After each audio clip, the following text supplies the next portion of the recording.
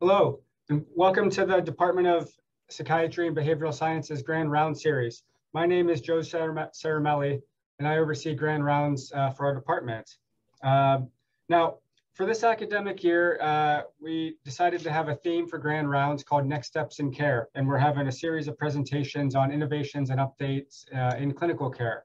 And there's a core group of us who work on Grand Rounds every week, including Semhar Abraha on communications, and coordination, and Mike Walker on technology. Our presentations are archived on the Grand Rounds website, and funding for the series comes from several sources, including the Ripley Fund, the Garvey Institute for Brain Health Solutions, and for several and from centers and institutes within the department, like with today's presentation. I'll put a link to the Grand Round speaker evaluation in the chat towards the end of the presentation. Please complete the evaluation at the end. That's helpful for me in planning Grand Rounds. Now, today's Grand Rounds presentation is a named lecture.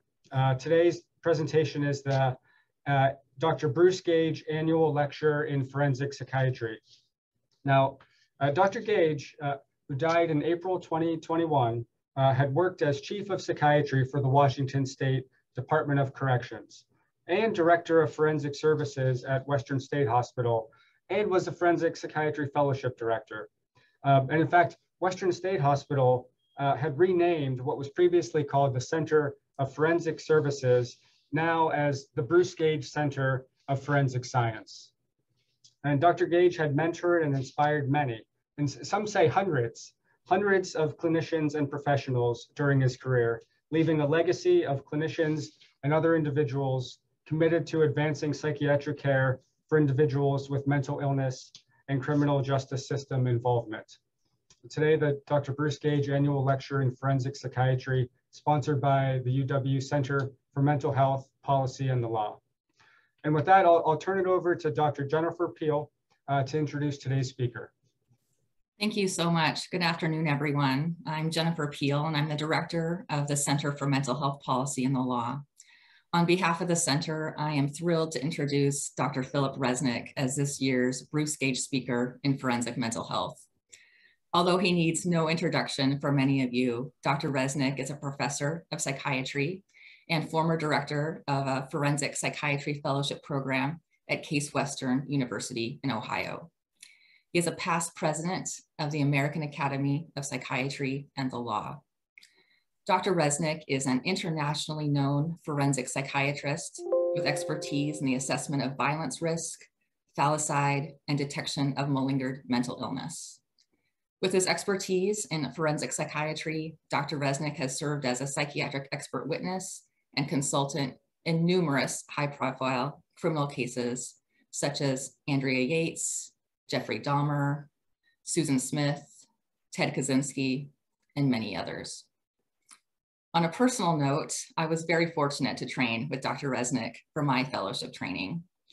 When the center was brainstorming potential speakers to nominate for Grand Rounds, Dr. Resnick jumped right to the top of the list. I will always be grateful for the opportunity to train with him, and I am so glad that he is with all of us here today. I have no doubt that today's topic is of interest to many of you. With increased attention to the media, to topics of mental illness and violence, Dr. Resnick's topic today is timely and important. His presentation is titled School Shooters, Tormented Teens, or Cold-Blooded Killers. And with that, I'll turn it over to Dr. Resnick. Thank you very much, Jen.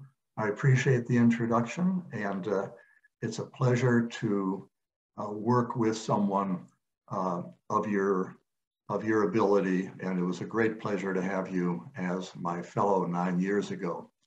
I'm honored particularly to have an opportunity to do this. I knew Bruce Gage, and so I'm particularly pleased that I can have this opportunity to talk at this particular Grand Rounds. We are going to talk today about school shooters, and the goals are to help people identify the characteristics of school shooters, to talk about how to evaluate them and what type of interventions may be made.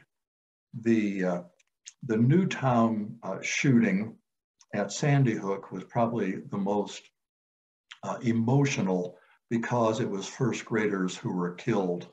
But of course, you're all aware of the number of school shootings and the increase that has been going on in the frequency of school shootings. The mass killings involving firearms in the United States occur approximately every 2 weeks, while school shootings occur about once a month.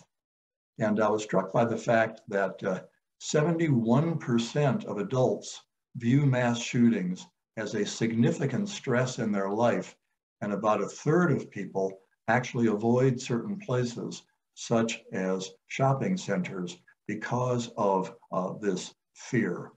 So let's begin with what the characteristics are of school shooters.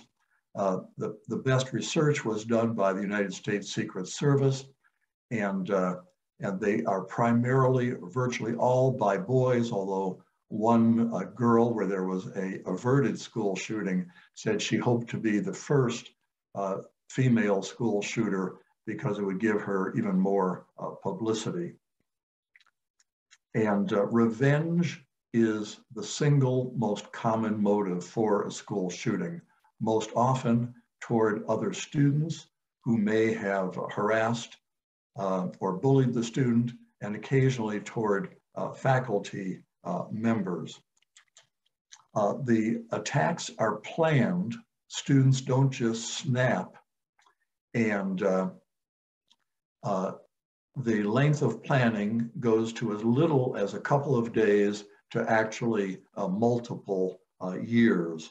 And Adam Lanza, in the school shooting at Newtown, Sandy Hook, actually planned it for 2 years. Now, other people knew about the attack in over 80% of the cases, most often other students. In one case, 24 classmates and friends knew about the attacker's interest in killing other children.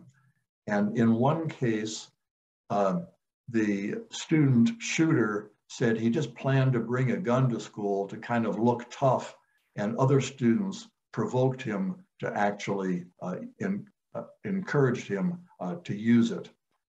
Sometimes an adult knows, but in the studies, parents do not have knowledge in advance. Now, the Columbine shooting was the iconic shooting, and in shootings around the world, mass shootings, not just school shootings, people tend to look up the Columbine school shooting on the web and look at details of that. Now, Dylan Klebold, his mother did not know about the shooting in advance and was unaware of her son being depressed, even though he was writing, he was actually writing in a diary about how depressed he was. And this is Klebold's mother, and I just want to show you just a 1-minute clip. You blame the parents for being For all the parents who have said, well, I would have known something. I know. I would have just known. Before Columbine happened, I would have been one of those parents.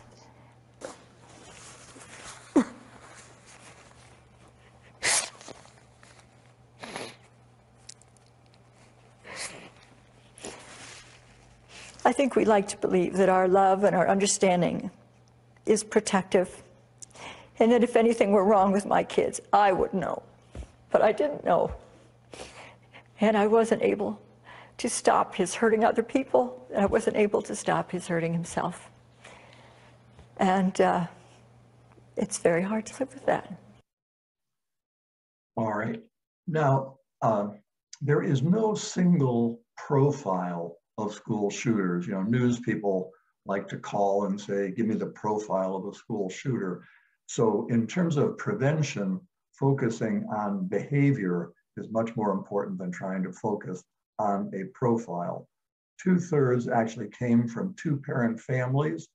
2/3 had not been in any prior trouble, and there was usually an absence of a criminal record. The attackers rarely make threats directly, so you can't wait for a threat. So such things as a violent essay in English class needs to be looked at. Posing a threat is not the same as making a threat. Most shooters caused concern to at least one adult. So family members are very important to interview. Virtually all, 98%, showed some significant loss or personal failure in their life.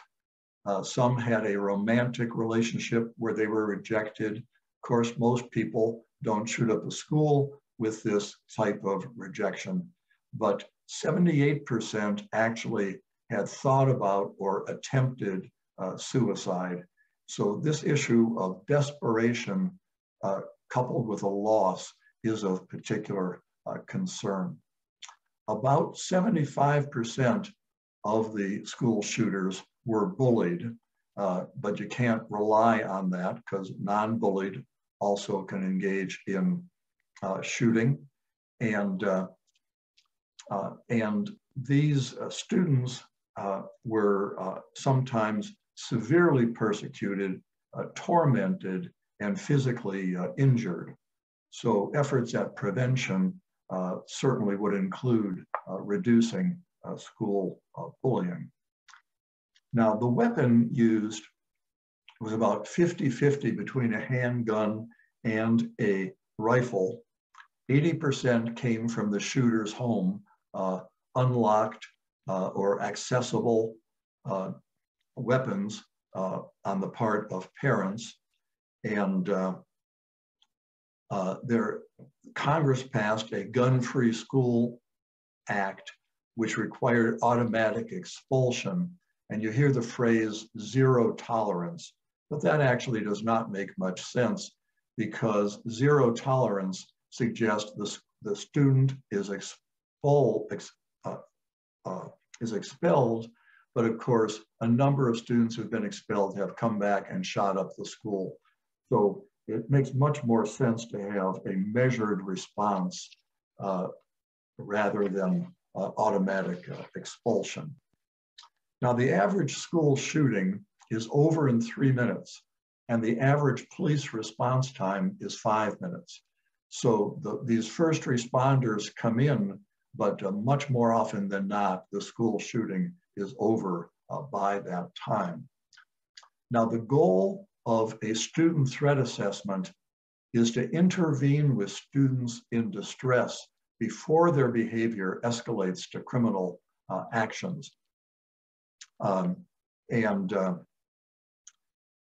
In an assessment of suicide, we focus primarily on the individual who is being considered, and we have some collateral information.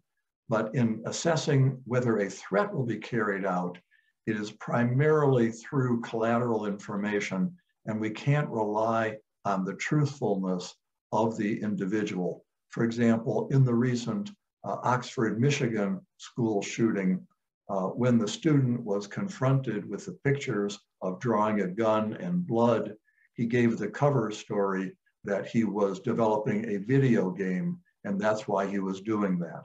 So it's very common, and I've seen other cases where the student will have a cover story and you cannot accept the student's remarks at face value. Now, on the internet, of course, young students are going to go to the internet, and if they have a certain deviant idea, they can find other people who will agree with that idea, whether it's anti-government or white supremacy or how schools are unfair to students. And then that provides added justification for them to feel they can attack the school because there are other malcontents who will reinforce their hatred. And there are many conspiracy theories online, and this helps to disinhibit the aggression of the student. Now, before doing an evaluation as a mental health professional, you want to obtain complete records, including the online content. And one thing that clinicians are not as savvy about is looking, as police are, is looking at the online presence. So this is very important. And if necessary, the police can be involved and a search warrant can be obtained to get the student's laptop and phone to see whether he is looking online. And then online, we can see whether he is viewing weapon websites, practice, shooting facilities, stockpiling of ammunition, or looking to purchase a gun on eBay, for example. Now, law enforcement is better at gathering that data, and we're better, of course, in our interview in looking at current grievances and grudges and the student's perception that he's being unfairly treated. Sometimes the students will be able to describe some unbearable problem that they're struggling with. And of course, they may acknowledge having recent interest in school attacks. Now, of course, in our interview, we want to look for suicidal impulses, because someone who's decided to take their life has nothing to lose by taking other lives with them and going out in, so to speak, a blaze of glory. So suicidality is very important, and this may not be evident to family members or even some friends, but especially if they feel desperation, say things like, I can't go on like this, and have fantasies of violence. Now, it's recommended that there are threat assessment teams in schools. At least 45% of schools now have these, and they're composed of usually a school principal, law enforcement, maybe the school resource officer, mental health professional, and legal counsel. Some states, such as Virginia, mandate these in middle and high schools. Now, in assessing the threat, we want to look at how preoccupied the student is with the threat, how intent he is on carrying out it, and particularly have any preparatory steps been taken. This is the single most important evidence of actual intent, preparatory steps. Especially rage and inner rage coupled with immersion of violent fantasy is an especially concerning combination. And the student may also be isolated. And then paranoid ideas are of particular concern, where they have a paranoid personality. They may believe they're being persecuted, which is not the same as them actually being persecuted. For example, this is Mr. Cho, and he was at Virginia Tech. And he said, quote, "You know what it feels like to be humiliated and impaled on a cross. So these shooters are very sensitive to disrespect and may feel devalued by some group. And their closed thinking makes it hard for them to get corrective information. They tend to externalize blame and can be actually obsessed with revenge." For example, Eric Harris of Columbine said, quote, "I hate you people for leaving me out of things. I will get you all back. Ultimate fucking revenge here," close quote. Now, with respect to bullying of the potential school shooter, you want to not just know that the person is being bullied, but understand the individual perception of the person being bullied. For example, does he feel that the whole school is supportive of his being bullied? What is his perception of how bystanders feel? And does he have retaliatory fantasies? Now, parental denial is a concern, and this, of course, occurred in the Oxford, Michigan shooting, where the parents could not believe that their son would be a risk, and of course had just purchased a gun. And what was said at that time by the school administrators was, if you don't get counseling for your son, we are going to notify Child Protective Services, and they have the right actually to remove a child who is a danger to self or others if the parents are not being responsible. And that's exactly what was told to the parents of the Oxford student. Of course, the errors there were not searching the backpack and taking more immediate action in view of the clues which were evident. Now, it's important to have an integrated approach, and the goal is to reduce the students' emotional pain and help the students see that they have a future, particularly since there may be suicidal ideas coupled with the thoughts of a school shooting, and to help show the student that there is a nonviolent way for the student to solve his problem, and of course develop appropriate monitoring. And sometimes the interventions are really quite easy.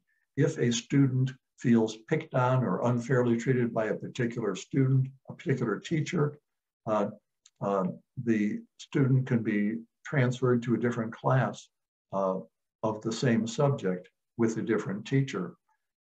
Also, an evaluation can be made as to whether the student needs an individualized education program, and then increased supervision. And again, an extreme measure would be actually filing an unruly petition order. So sometimes if parents say, we really can't control our teenage son, then a juvenile court can step in and provide control either through in a detention home or some other setting if the parents just don't have the strength or the ability due to their own limitations to control their son. Now, I want to mention a couple of cases related to my own experience. The first is T.J. Lane, and he committed a shooting in Cleveland, in a Cleveland suburb. He was 17 years old. He killed 3 students and wounded 2. He had a history of hating school. His parents were alcoholics, and he stole alcohol and other items. When I initially evaluated him, he denied substance abuse to look better.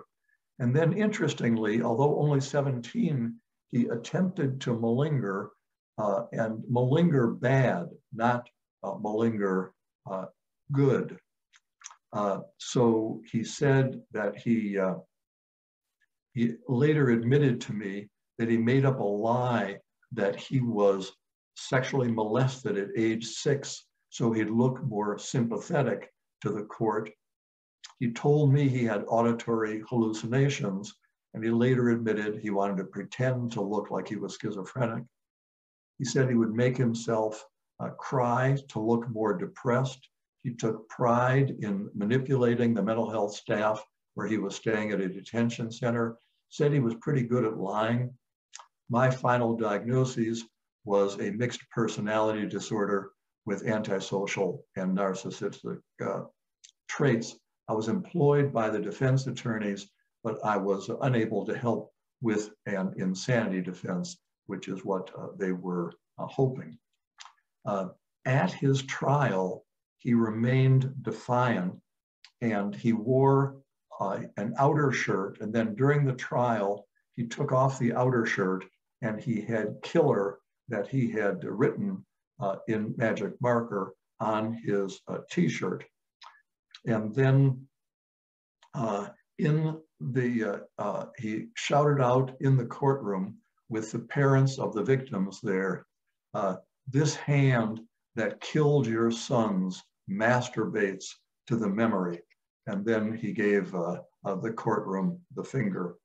So this did not cause the judge to be particularly sympathetic, but it was already clear he was going to be sentenced to life in prison. Now, this is Nicholas Cruz, who engaged in the Parkland, Florida shooting on February 14th, Valentine's Day, 2018. These are the 17 victims who were killed. They were also 14 other students who were wounded. Nicholas Cruz was adopted as a baby by Mr. and Mrs. Cruz. His adoptive father died when Nicholas was 5. Nicholas actually found him dead. And then his adoptive mother died 4 months before the shooting. He was already over 18, and so he was not dependent, but would be an adult. So he used an AR-15 rifle, and these rifles are extremely powerful. They fire 30 rounds in 10 seconds. And Mr. Cruz waited until there was a changing of classes where he knew the hallways would be full of students. He did a lot of planning this and wrote it out in advance in one of his diaries. And so this allowed him to have this very high body count. It was actually it was more deadly than the Columbine shooting.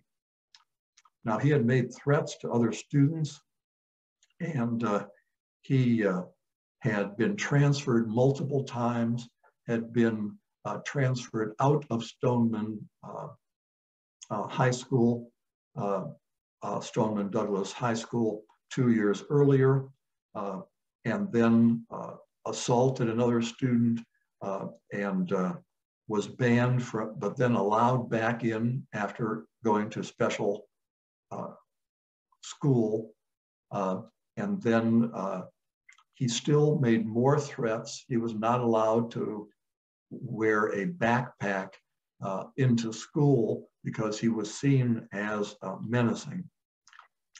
So there were many, many mistakes made in this case. The FBI was warned twice, and they were sued, and the United States government settled, was awarded $125 million to the victims. The school system made many mistakes, and they had a special bill passed by the Florida legislature that provided an additional $25 million for their mistakes. And this was just a series of errors. Now, Cruz's prior diagnoses included ADHD, depression, and there was some evidence of autism, although it wasn't a formal diagnosis before his trial where he pled guilty. And although it was possible that he was going to raise an insanity defense, he did just in October plead guilty, and there will be a trial just for the purposes of sentencing. The prosecution is seeking a death penalty, and the defense attorney is hoping to have less than a death penalty. Now, this issue of autism is an interesting one. Adam Lanza was clearly on the autistic spectrum. who did the Sandy Hook shooting, and this is Patrick Crucius, who did the El Paso Walmart shooting a little more than a year ago. He was definitely autistic. And so the question is raised, is there a relationship between being on the spectrum and violence? And the answer is yes, but by a small margin based on the studies that are now available. People with autism have some impairment of emotional regulation and the capacity for moral reasoning. They're often isolated, and they're much more likely to be bullied by peers, which then sets them up to feel a need for revenge. Now, Mr. Cruz had mental health treatment, but none in the year leading up to the shooting. Cruz had many online pictures where he was proud of torturing and killing animals. The pictures included him with long knives, shotguns, and pistols. He legally purchased his AR-15. His mother accompanied him. And interestingly, the mother of Adam Lanza also accompanied him when he purchased his AR-15.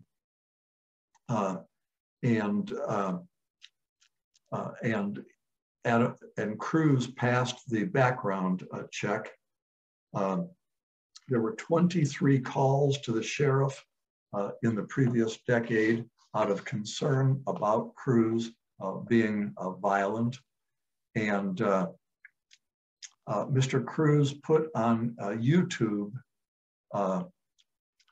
a phone video which said, "I'm going to be the next school shooter. I am nothing. My life is meaningless. I hate everyone." So this is actually kind of a classic example where he was severely depressed. He was suicidal. He had nothing to lose. He could gain infamy by doing a school shooting. Now I want to show you a 5-minute video clip from the first interview done the very same day by a police detective of Cruz. And as you watch this, I want you to think about whether this individual is malingering. Now, some of the questions that were asked by the detective was because of concern about whether this person truly had hallucinations. So they actually texted a mental health professional who said, you know, how can we get at this question of whether he is faking this or not? So the detective actually asked some good questions, which were of interest to me because I have written on this idea and identified those questions. So as you watch this, think about whether the person is faking or not. And if you think he is, I'll ask you to put into the chat any evidence that you think that shows malingering. You're talking about demons. What are the demons? The voices. Well, tell me about it. What are the voices about? It's another voice, the evil side. Okay. And how long has that voice been going on?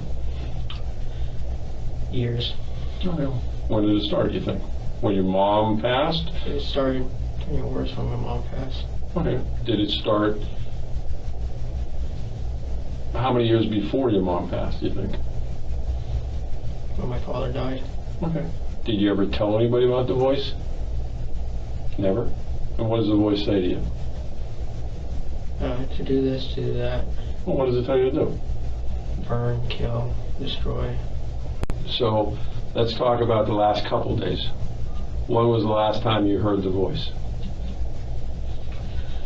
Yesterday. And what time was it yesterday? It was at night. Okay. And where were you at? Work. You were at work? So you're at Dollar Tree. And what's the voice telling you? Hurt people. To hurt people. Hurt people as Dollar Tree? Or hurt people? Hurt people in general. Okay. Doesn't say specifically who? All right. So what happens? Do you hear the voice this morning or no? Hey, what's the voice saying this morning?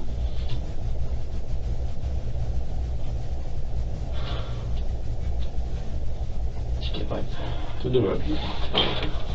All right. See, here's the thing. You know, again, I'm not trying to get you upset. I'm not trying to ever, you know, be the nasty guy or anything. But things that happen, and you know, in your mind, you have a reason why they happen, whether it's a good reason or not. But it's a horrible reason. You got disrespected at the school. You went back to the school for whatever reason because you wanted to prove in your mind you weren't the person that Ian, what was his last name? Shingle. Or Ian Shingles beat up on campus. But this voice, you know, I understand you're depressed about your mom and your dad. That's understandable. But to accept responsibility, you can't blame a voice. Because let me ask you a question. What? I blame myself. Okay, well, okay, let's talk about it. Because the voice didn't tell you to take Uber, right? Yes, it did. It did? Yes. The voice said take Uber. Yes. The voice is in me. You're the voice. In here. Okay, it's in your head. Yes. What is it? A male voice or a female voice? Male. Male. Can you tell how old the voice is? My age. Okay. Do you have a good voice too, or just a bad voice? Is there a voice inside you that says, do good things? No? It's always bad. Can't be. You held down a job for 2 years. If you were doing things bad, you wouldn't be able to hold the job down for 2 years, right? Okay. I mean, look. It's me and then my bad side. I understand. Everybody's got a quote good and bad side. There's people. No, it's a voice. The voice is in here, and it is me, just regular me, just trying to be a good person. Okay. But obviously, again, when you say it's a voice, it's you. It's all you. The voice is you as well. Yeah. The voice didn't force you to do anything, right? No, the voice, it's two voices. There's one half that's the good and then the bad. Yeah. Okay, well, the voice tells me to go to lunch and not pay for my meal, but I pay for my meal because I know that's the right thing to do, right? You've asked 2 or 3 times to me today that you don't deserve stuff, so you knew what was going on today was wrong, right? Then why would you want me to kill you? That's because you have remorse. So you can't blame the voice because you could have stopped what you... There is a voice. I understand that, but you could have stopped from doing, you knew what you were doing was wrong, right? Did you or didn't you? I don't want you to agree with me. Do you believe in what you were doing? When you saw the first person go down, did you know that was wrong? So why do you keep doing it? It wasn't me. It wasn't me. It was you. No, it wasn't me. It was you. There was only one person there. All right. Let's see in the chat. All right. We have a comment that there's inconsistency. And let's see. All right. He's changing response to get the right answer.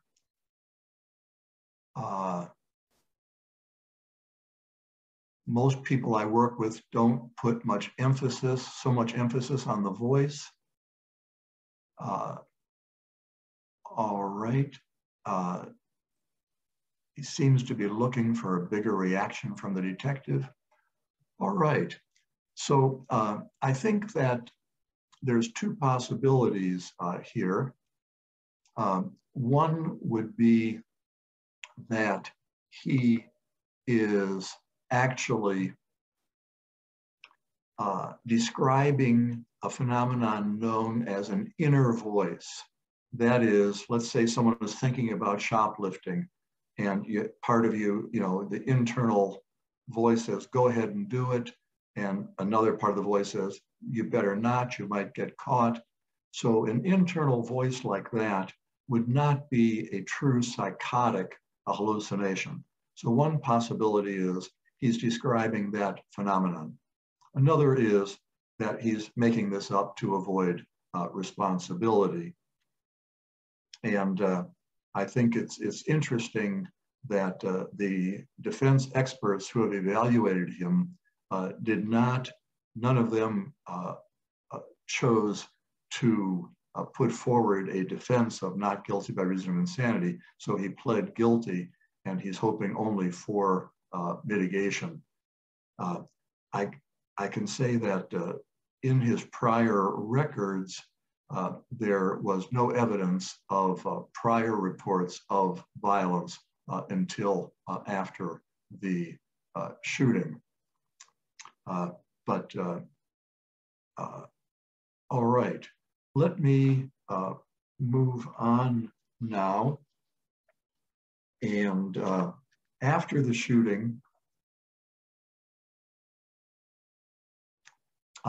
Florida was under pressure to do something. You may recall that the students themselves led marches on the Florida legislature, as well as having a national presence.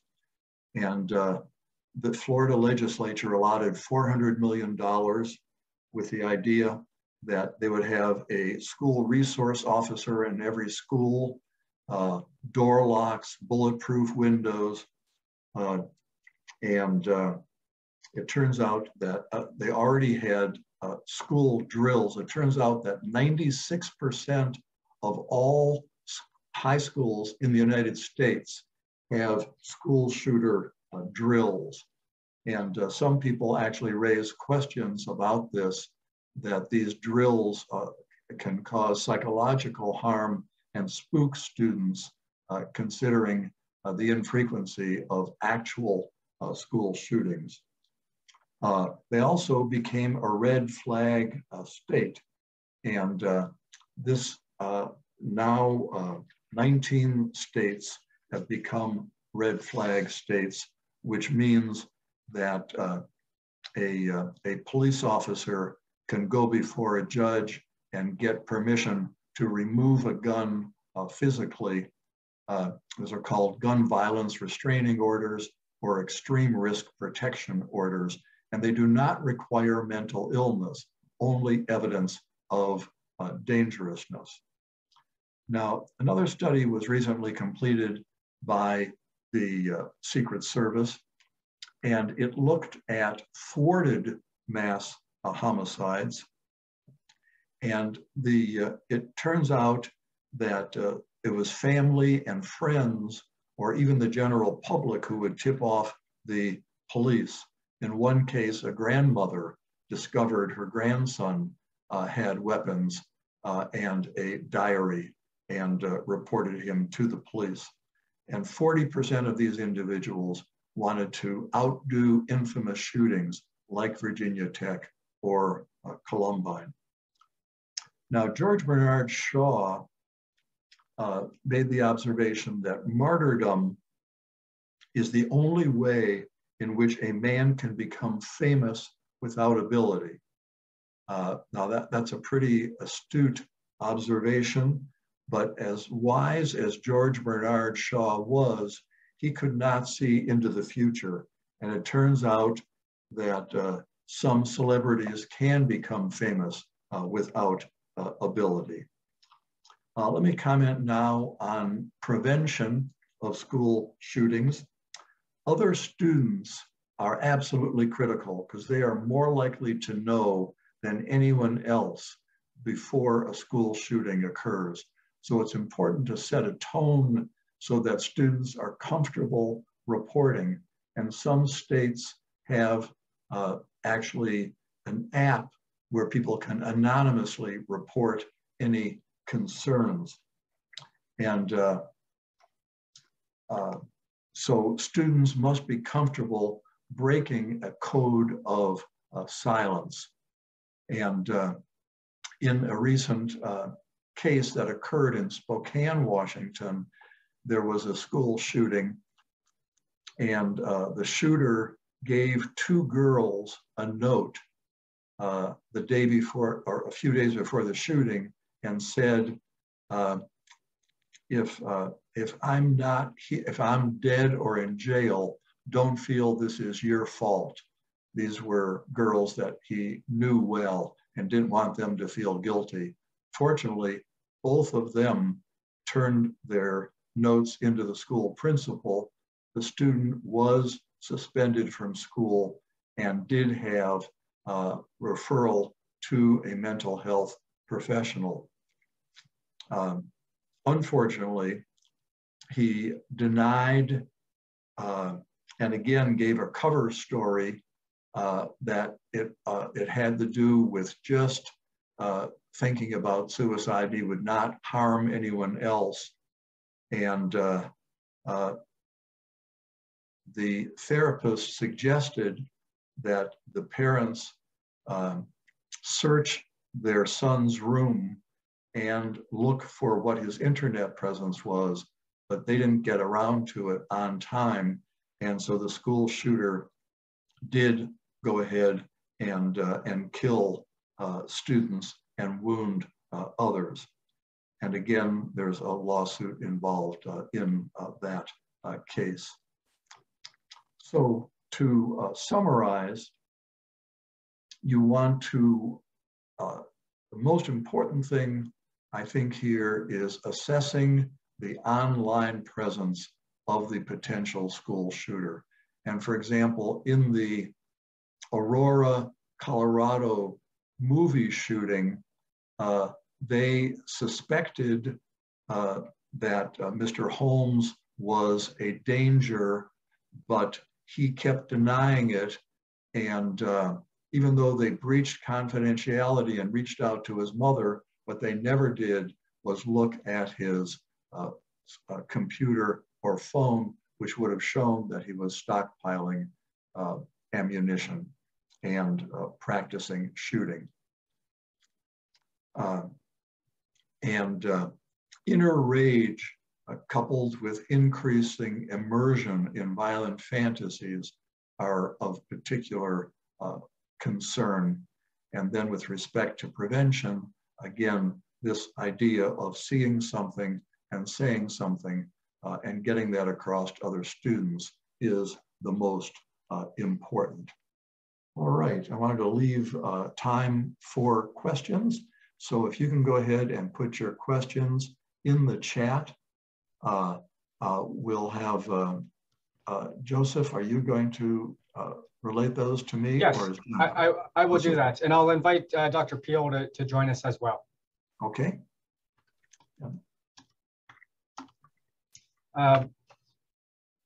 Okay, well, thank you, Dr. Resnick, for going through this presentation. What a range from direct observations of individuals, synthesis of recent literature, your own experiences as an expert as well. A new question just came in, Dr. Resnick. It looks like the first question here about your thoughts, opinions, impressions so far about the parents of the individual at Oxford School getting charged with manslaughter. Well, what I can say about that is of 178 school shootings, on only 5 occasions have parents actually been charged with failing to keep their guns secure. Some states have laws which require this, and so it is easy to charge the parents at least with failing to secure the gun. What happened in Oxford, Michigan, of course, is actually charging them with involuntary manslaughter, a much more serious charge, and the prosecutor described their conduct actually as egregious in not cooperating with school authorities, and they knew that they had purchased a gun. The school authorities did not know that. However, that raises a question as to whether, if the school authorities had done the best possible work, they would have searched the backpack and asked about any guns in the home. So I think in retrospect, there were things that were overlooked, which of course is so much easier in retrospect. I don't, when one's son kills other people, and this is nicely reflected by the Dylan Klebold mother, you become a pariah. And not only all the families who were victimized, but the whole school turns against the parents. So a big price is paid to be the parents of a school shooter, even if you don't have a criminal penalty yourself. It's not like you get away with anything. But if it would give the message to parents that they are responsible for securing their gun, that would be important. It turns out that there's one study that when there are suicidal adolescent boys, if there is a gun in the home, they are 10 times more likely to commit suicide. And in one study which did a follow-up, when parents were told to secure the gun, to put the gun in a safe or get it out of the home, only 1/3 of the parents of suicidal teens did so. So it seems evident that parents somehow minimize, they can't really accept that their son would kill themselves or someone else.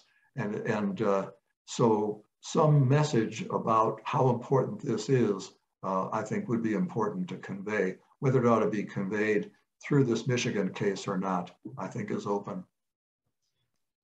Thank you, Dr. Resnick.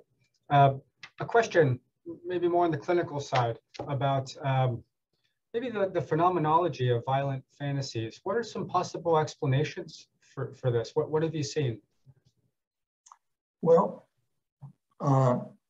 there are some individuals who develop violent fantasies.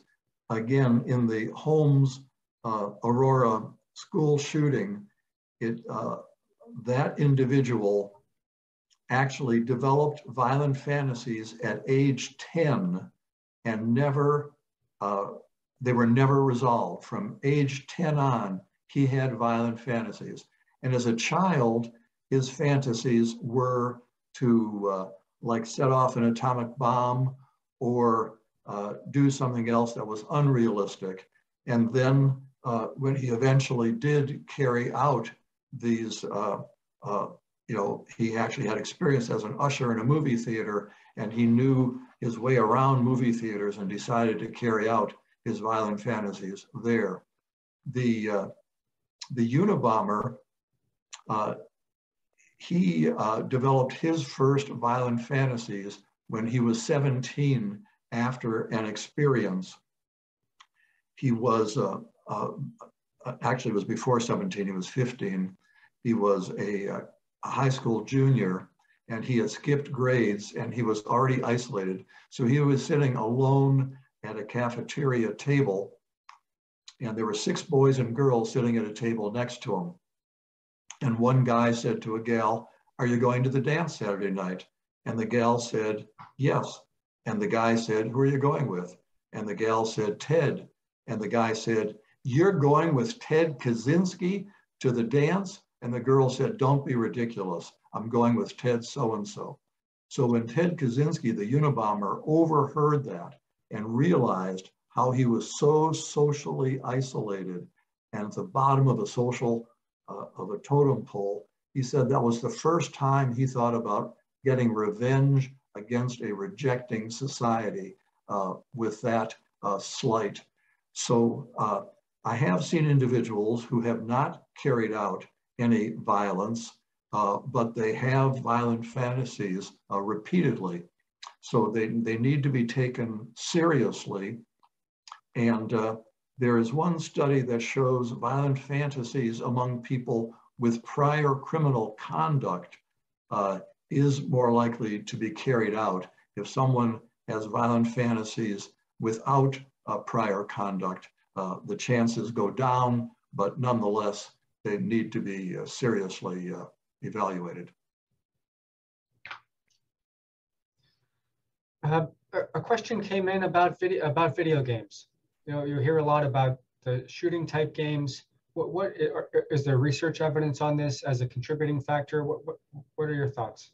There is research evidence that shows people who commit violence look at violent video games more than other people. So there is a correlation, but there is no study which shows causation.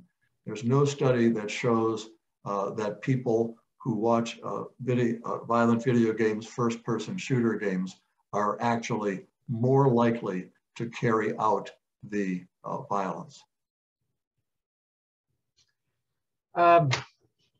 So there's a complicated question. I recognize there's a couple of minutes. Your maybe initial thoughts about the number of school shootings in the United States relative to other countries, and just how unique of an occurrence it is. The question is maybe related more sort of explanations for this occurrence in the United States and not other countries. There's perhaps a lot to say about that, but I'll pose the question as it was asked. Okay, sure. It's absolutely true that most school shootings, far more than any other country, occur in the United States. Again, in the access to fatal weapons, guns, are a critical issue. In Japan, you are literally more likely to die from being struck by lightning than killed by gunshots. And access to weapons is very widespread in the US, much more so than Canada, even though Canada has lots of hunting, but you don't have the widespread access to weapons. I think you have the copycat phenomenon, and there is one study which showed that within 2 to 3 weeks after a shooting, there's more likely to be other shootings than other times of the year. So I think that because they occur in the US, you have both the copycat and the access to weapons, I think are two of the factors that would go into it. Another question came in about the explanations for why school shooters are male. Why is that? Well, first of all, there's a relationship between testosterone and violence very broadly. Violence is committed by men 10 times more often than women, except among the severely mentally ill. And adolescent males are the most likely to commit violence, and they develop better controls as they get toward their mid-20s. That's why, of course, the insurance for male drivers is there, so that there's no question that young males have this greater propensity for violence. And there is, a very small number of women of female students now, but it's not surprising at all that males would be doing this. They are more likely when there is an insult, a male or a threat, a male is more likely to respond with violence. Females may respond with violence, but they're more likely to tend and befriend and try and reach out to get someone who will protect them than to exercise violence as a firsthand response. Thank you for that response, Dr. Resnick. Dr. Peel, in the final minute, I'd like to offer you an opportunity to have a comment, if you'd like. Thank you so much. I just want to thank Dr. Resnick for being with us today. What a timely and interesting presentation. I think we all learned a lot, and we would welcome you back anytime. Thank you so much for your excellent talk. My pleasure, Ben. Well, thank you, Dr. Resnick, and thank you to Dr. Peel and the Center for Mental Health Policy and the Law for sponsoring today's annual lecture, the annual Dr. Bruce Gage annual lecture. And we'll end grand rounds there. Thank you.